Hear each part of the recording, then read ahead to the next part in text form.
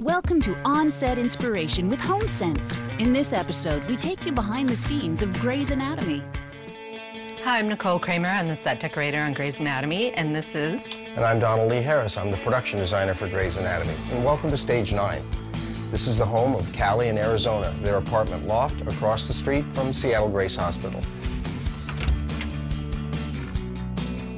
I think our original inspiration, as many of them do, in fact all of them do, come from Shonda Rhimes, who's the creator of Grey's Anatomy. And she basically gave us the direction that Callie, and at this time it was Christina, before Arizona moved in and Christina moved out, that they lived across the street from the hospital. And they lived in a loft space. All the concrete, the brick, and so on, left over from the retrofit, and then the more modern elements, the fireplace and so on, kind of added to it, you know, to give it a more homey feel. I think Nicole and I have a very easy shorthand between us in terms of being able to communicate design concepts and feelings, you know. Again, a loft space such as this that's created from a warehouse needs that feminine touch, it needs warmth, it needs all the things that Nicole brought to it, and I think reflect our characters pretty accurately. This is the focal point of our space here, the fireplace.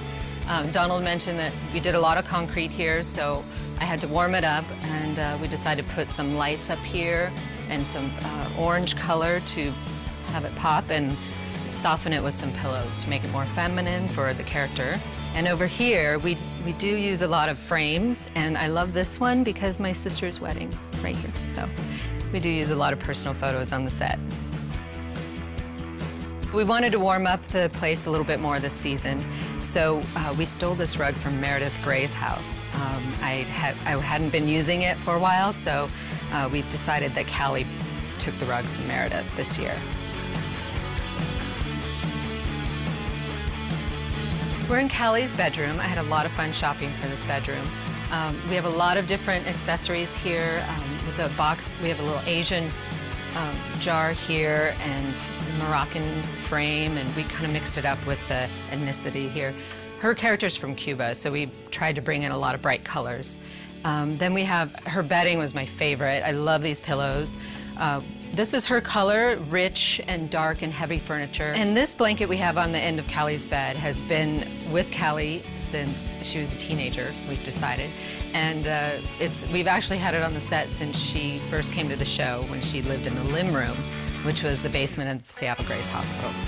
Well, when you're designing your own space, I think the primary thing to do is to keep the wall colors lighter. That way a dark color won't dominate the space.